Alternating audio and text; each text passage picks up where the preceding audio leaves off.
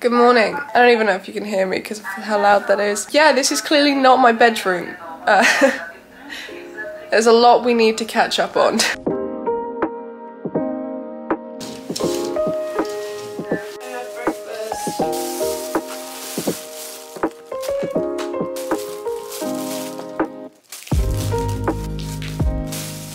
So I get to see what we're eating today. We have, ooh, chocolate shreddies. We have some soy milk. We have some regular milk. Some bread with butter. I'm just chucking. Oh, it looks like avocado with poached egg on brown bread, which is delicious. I'm very down for that. So whilst I start eating my breakfast, I guess we better explain what's going on. So I'm in South Korea. I'm currently in a mandatory government quarantine, which means that I am basically locked in total social isolation in one singular room. The windows don't open, so I can't get even a small breeze, and I haven't seen another person for a while. This quarantine is mandatory for anyone who comes to South Korea. It doesn't matter if you're vaccinated or not, it doesn't matter whether you've tested negative or not. Everyone who comes to South Korea has to do a mandatory quarantine, and if you don't have an apartment here, you have to do your quarantine in a government facility, like the one I'm in now. I also want to say I'm not here for fun, I'm not having a holiday here. This is not something that I'm doing because I'm having a great jolly time. I haven't really ever talked about this on my YouTube, but I have talked about it a lot on my Twitch. And essentially,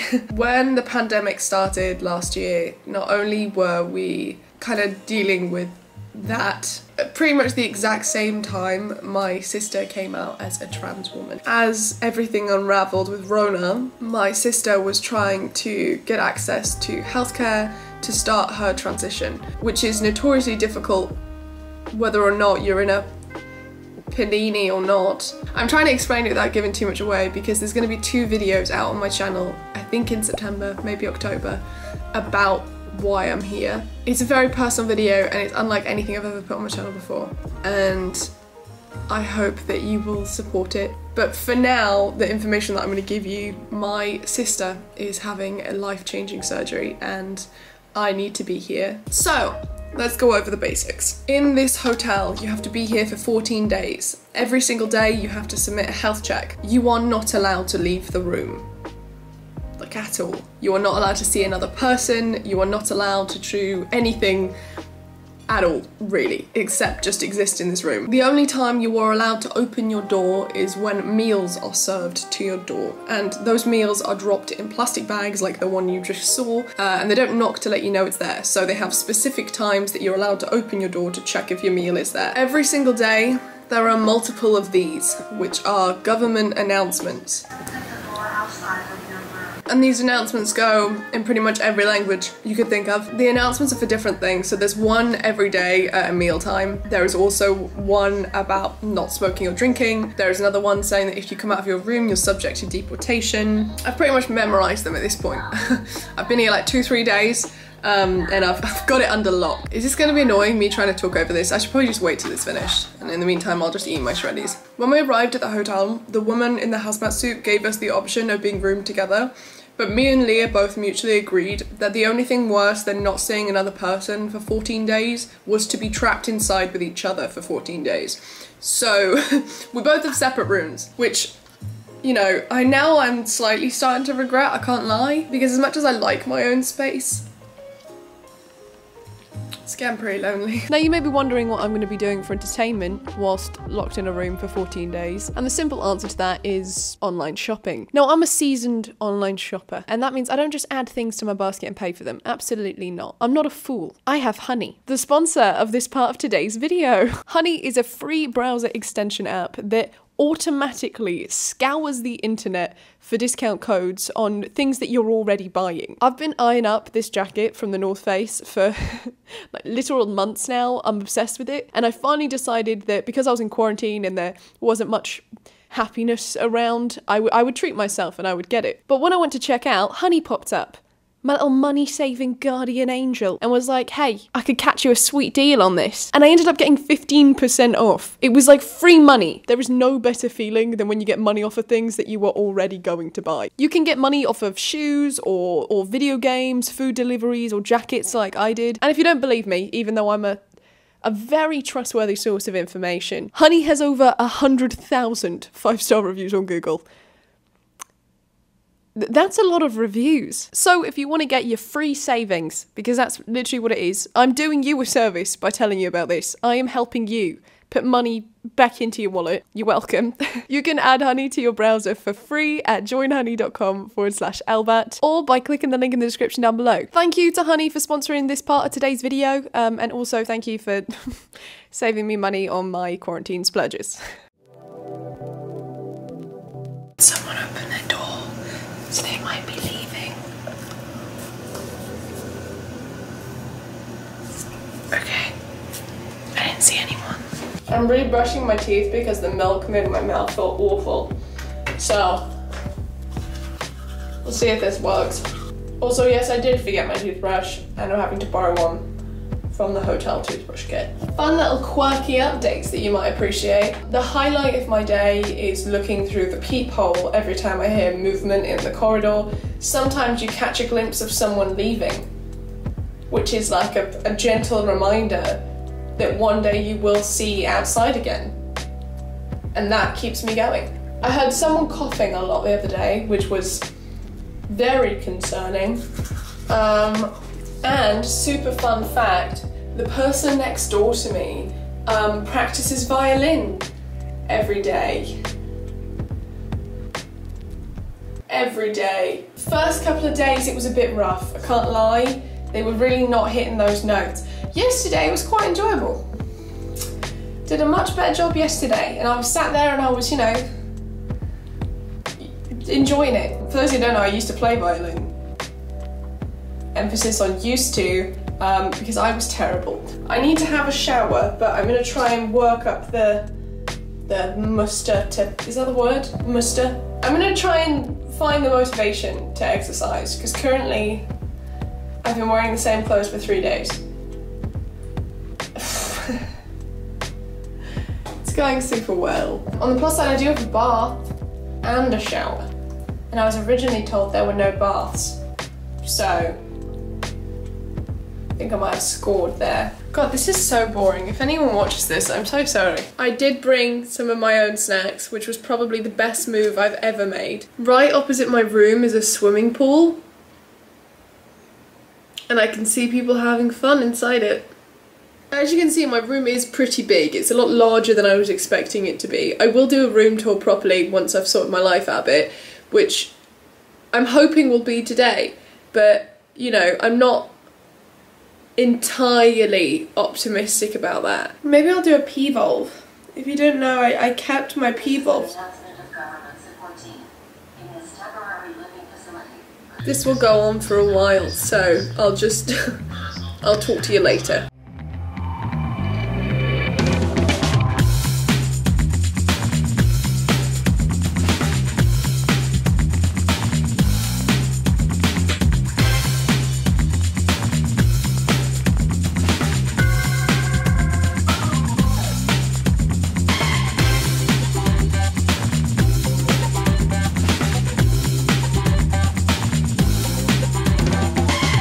Okay, I don't know what it is, right, but I just really struggle to learn new things because I get really frustrated when I don't understand things. And the idea of the potential of not understanding things makes me so annoyed that I then can't learn things because I'm angry. And that's what happens when you're told you're gifted and talented growing up. Right, I'm gonna go and try and learn how to work these mics, and then I will get back to you. I think it's pretty simple, but you know, I'm stupid, so it's gonna take me a while. So it's about 3:30, couple of updates. Number one, the tripod that I ordered finally arrived, which is great because now I don't have to balance my camera precariously on cardboard boxes. Secondly, I had a very nice call with editor George, who edits some of my main channel videos. We spoke for like 4.5 hours, which is great because it's kind of like taken up a lot of my conscious time during the day. So that's nice. Problem is, I now need to film an integration for the integration corner. I charged the mics and I watched a video on how to get them to work, but I'm still not sure. So I'm going to use them to record the ad, but I don't know if it's going to work. So if I hold a mic during the integration of that video and the sound quality is not at all better, just know it's because I didn't set up the mics right. And that is why. I did a bit of dancing earlier instead of like actual exercise because I felt like I needed some serotonin, some dopamine. I needed to do a boogie. I have a feeling that this video is just going to be an exceptionally long descent into chaos. I don't know, is that a good video? Is that pleasurable? Pleasurable is probably not the word I should have used there. There's something about talking to yourself in a room with a camera, but you know what it feels like? It feels like I'm an astronaut sent to space making one of those bloody space diaries. You're all alone up there. Just you and a camera. And it's like, if I didn't talk, there would be silence. This will be the longest that I've ever gone without seeing another person. Which may be bizarre for some of you, like maybe a lot of you go this long without talking to people, but I'm a very sociable person. Like a lot of my energy comes from being around people. I don't even have to talk to them, I just have to be around them and I feel happier. And I'm a bit concerned about how I'm gonna do not seeing anyone for 14 days. If you had to spend a time alone during COVID, you're an incredibly powerful human being. Now I'm sat here on day 3 thinking about, you know, the next 11 days, and I'm sat here with this daunting feeling, and it's only 11 days. Imagine sitting there and not knowing when the end would be. It is really incredible. If you've managed to do that, you are an incredible human being, and I fully salute you, but also my heart goes out to you because it's tough. Okay, so I just put some makeup on and I filmed my integration. Actually, now I've done something productive, I feel pretty normal. I was feeling quite existential crisis-y earlier, but now I feel much better. I genuinely feel like sometimes I get in my own head a lot. I have a habit of just like being sucked into my thoughts and they end up just completely spiraling. So in times like that, I've noticed that for me as a person, I really need to like have the willpower to just pull myself out of my own head, because otherwise I just spiral. Those announcements are getting very old very fast. It feels really like military. It's quite scary. But I've got a lot of my work done, which is really nice. This day went by so much faster because I had things to do. So I just realised that I just need to keep myself busy. I need to just not sit in the chair and like to contemplate every decision I've ever made, which on the surface seems like a pretty obvious assessment of the situation. But I'm stupid, so... Oh, update about dinner. My dinner today was inedible. It was like this creamy fish thing, and I'm really not a fan of fish, really, or cream. I felt really ill after the dairy this morning, and just like having more cream for dinner would just have completely destroyed me. So I didn't have any dinner tonight, which kind of sucks. It's just, I hate not being able to like choose my food, and when I run out of snacks, I'm in the danger zone. I realised that within the first couple of days I kind of ate way too many, and so I'm kind of rationing them a bit now. But I actually don't think I brought enough snacks, or enough substantial snacks. Pretty much all I bought was chocolate and oat bars, which was a terrible decision. I also just realised I said all of this from a distance with that government message going on. So I don't know if you even heard any of this. Apologies, I'll use the mics tomorrow. Good morning. I have been awoken by the government announcements, and I can't lie, I'm very grumpy about this. And I ended up going to bed around 3:30.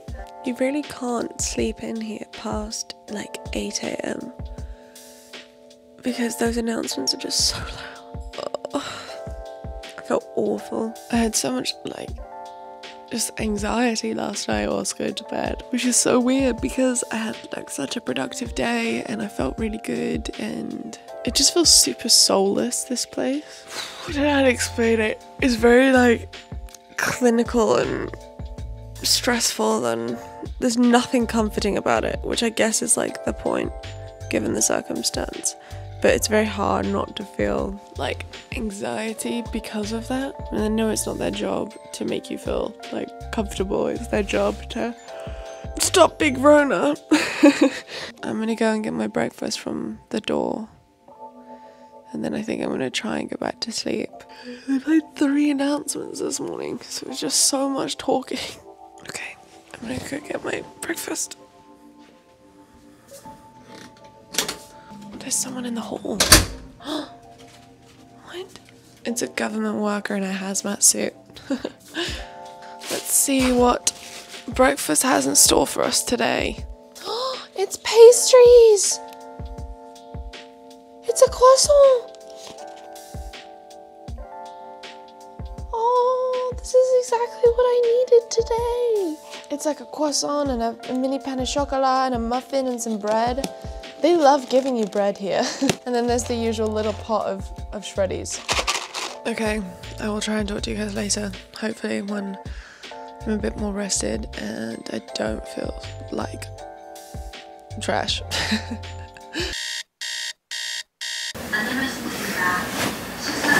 Make it stop. Hello again. I haven't woken. How are we all doing on this fine afternoon? I think I slept too long. I don't know what time it is. Oh shit, it's 12:30. I feel like a greasy, sweaty monster. I slept like a log for the last 3 hours because I was absolutely exhausted, but for some reason I feel just as tired as I did when I woke up at like 8.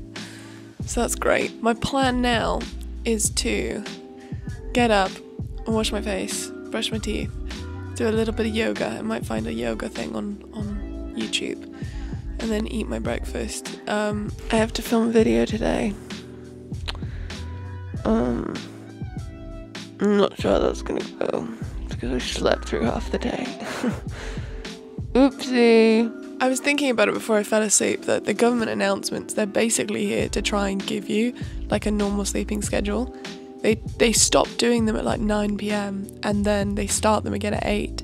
So what they're doing is trying to keep you in like a regular sleep cycle, because it's quite easy here just to lose complete like track of time. So I guess I should be grateful for the government announcements, but equally I just don't want them to be there. But day 5, baby. Let's go. Why do I sound like a teenage boy?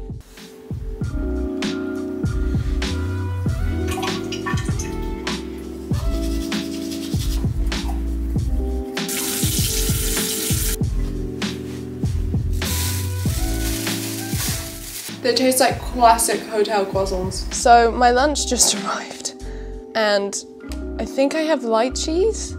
Are these light cheese? Does anyone know what light cheese looks like? And then mac and cheese. And now in this box we've got, oh, just a sandwich with some what looks like chicken bites or cheese bites. Hey, I'm happy with this. I feel like the food is getting like significantly better. They're giving me some tomato ketchup. It's a good sandwich. This is good, this is going well. I really wish they'd stop giving me mac and cheese though. I think what I'm gonna do is I'm gonna basically just watch a bit of YouTube, wait for my food to go down, and then start on this video. It's nice to have something to do, but also I'm just exhausted today. I think my sleeping pattern's messed up. Oh wait, hold on. Oh, there's a bottle of Sprite in here. I don't know why I'm drinking that. I don't want that right now. I think I got a bit excited about the Sprite, but still a bit early for fizzy drinks for me. If you want to see what I got up to next, just go and watch the last video. Tell me you're in a 2-week quarantine without telling me you're in a 2-week quarantine. I thought that it would be a really good idea to start with kind of like a room tour of the hotel and the rules of the facility. The first day I arrived here, I arrived at like 4 PM and it was basically just me sleeping because I was so tired from the traveling. And the second day was a total nightmare and I didn't film anything because I was so stressed and worried. Essentially on the second day I discovered that my adapter didn't work, which meant that I couldn't charge any of my electronics. And I had fallen asleep watching Netflix, so my laptop was already dead, which was horrendous. and caused me a lot of stress. You are allowed to order things to the government facility. So I tried to order an adapter on Gmarket, which is basically like this big open market in Korea. But I think I got the address wrong and it said delivered and it never arrived. So the cost of staying in this facility for 14 days with 3 meals given to you a day, it's 120,000 won per day, which isn't that bad, especially when you consider that the UK government facility now is charging £2,000. So it is an expensive thing. It's like a big amount of money for basically just prison. So I arrived on the 10th of August, which means that I get to leave either at midnight on August 23rd or at 7 AM on August 24th. They also give you the numbers for like if you need help or if you need medical assistance. There are certain rules that you're not allowed to break in this hotel. For example, you are not allowed to come out of your room. Every single day there are government announcements that go over a tannoy that's in your room. And it says, this is a message from the Korean government support staff. And one of the messages that they play every single day is, do not come out of your room. If you come out of your room, you are subject to deportation, which it's quite heavy. The other rules include you're not allowed to play loud music, you're not allowed to smoke, and you're not allowed to drink alcohol, which was very unfortunate for me because I was quite looking forward to just drinking my sorrows away. There is a $200 fine for any violation of like smoking or drinking or making too much noise. Every single day the rubbish that you have, so like your meals, your water bottles, all of that stuff, has to be put in a biohazard waste bag and put outside of your door at 6:30. It's an interesting one, putting the food you ate in a biohazard waste bag. Makes you feel like you're in some kind of like radioactive incident and no one can come near you. It's certainly interesting. There's an app called Quarantine, which is this one here. And this is an app where you have to submit a health review every single day. So they give you this box, and this box is essentially a health kit box. It has a thermometer in it, and basically you have to use the thermometer every single morning and take your temperature, as well as submitting if you have any symptoms. They don't give you tea or coffee.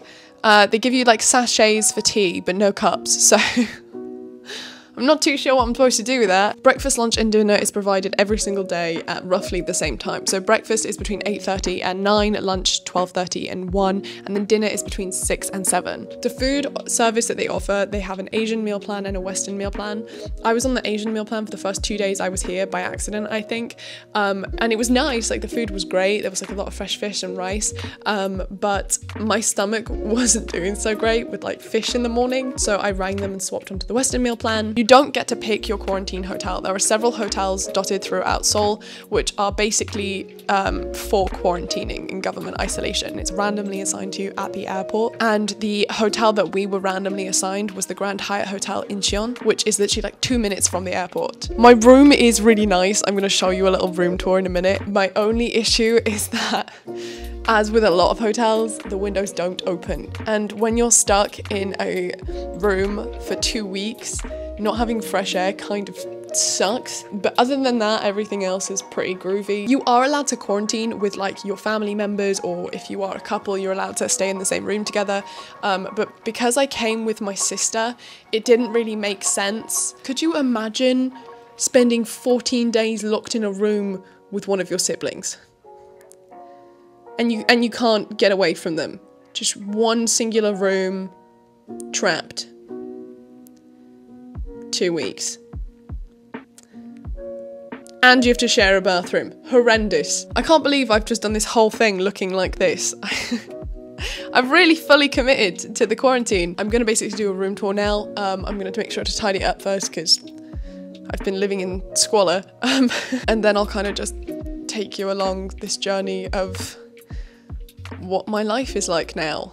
Okay, so you walk in, and over here I've got like all of my food, and there is a fridge in here that at the moment I just have yogurt in, really. You go into the main room, TV, drawers. I didn't unpack any of my stuff, so it's all just shoved in a suitcase here. Because the thing is, I'm one of those people that if I unpack stuff, I will end up forgetting it. Like, I will leave stuff in a drawer and forget I put it there, and I don't want to do that because I can't get it back. Because in a usual hotel, there's a chance you could get it back, but in a quarantine hotel, anything you leave here gets thrown away automatically because it's unsanitary. So I know that I do that, so I just didn't want to risk it, so I've just pretty much left everything in my suitcase. This is the bed. It's a pretty big bed. It's really nice. Bedside table, obviously.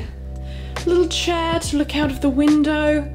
There's a pool right here and there's a park there, which means that I get to see people having loads of fun, which is not at all slightly reminding me that I'm trapped inside for 14 days. Over here we have my thermometer, which I have to use to do a health check every day, and then also a chocolate egg that I brought as a snack, which should be actually over by my food. And then this is like the desk area. I just put my bag there because that's pretty much where all my electronics are, my chargers and stuff like that for my camera. And then there's the phone that you can use to call the desk. So essentially, if you run out of supplies like water or like toilet paper, you can ring the number and the concierge kind of people have it delivered with your next meal. Overall, the room is really big. Like a lot bigger than I thought it was gonna be, which is really nice because it means that there's like plenty of room for you to walk around, to get some exercise. You can use this space on the floor to do a little workout. It is really helpful in terms of just, you know, making you feel better about being in the room for a while. It's nicer if it's a big functional space. When I first got here, this door really creeped me out because it's an adjoining door that has a lock.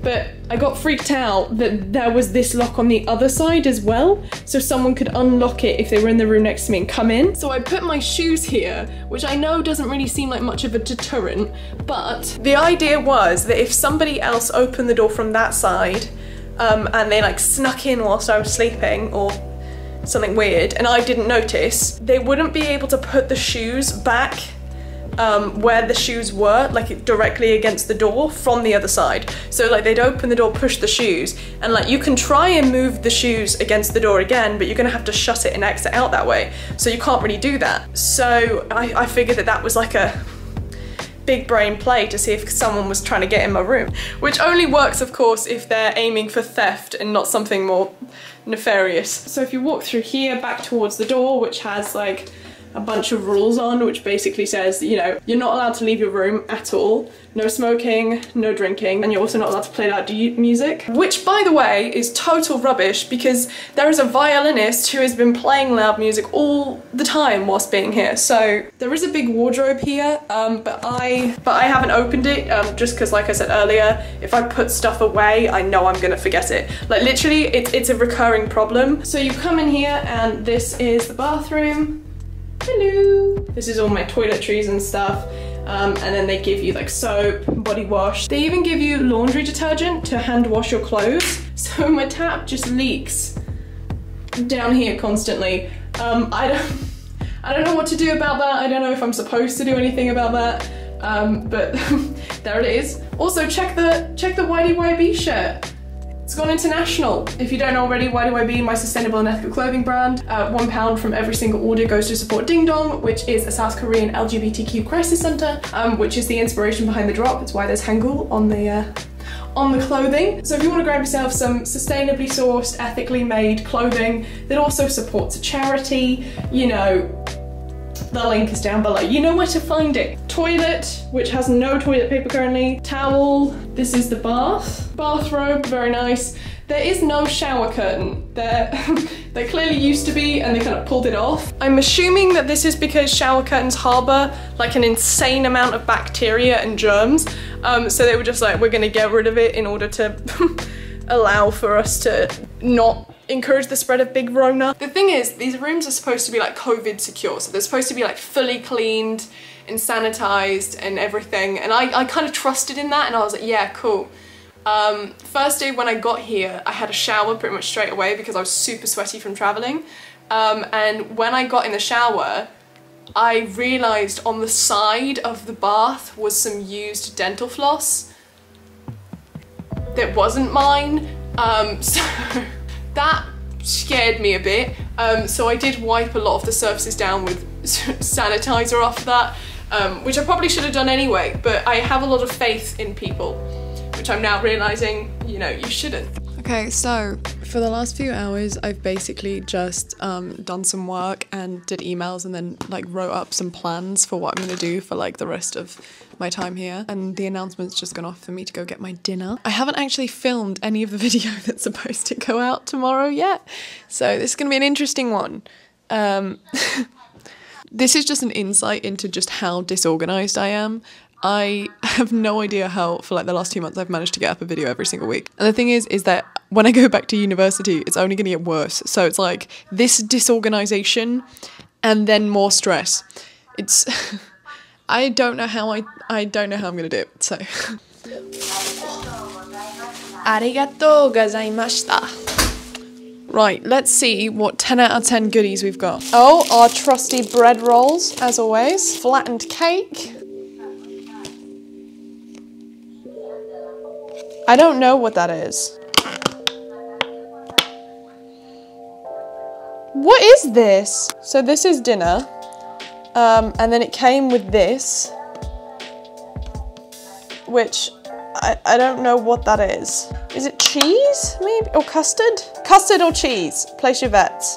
Also, why does it look like a small cat has stood on it? There was one more thing in here, which I'm assuming is probably going to be macaroni and cheese.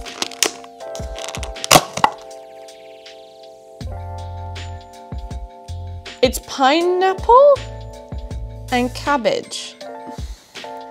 I'm very confused. I think it's pie. Do we think this is custard or cheese?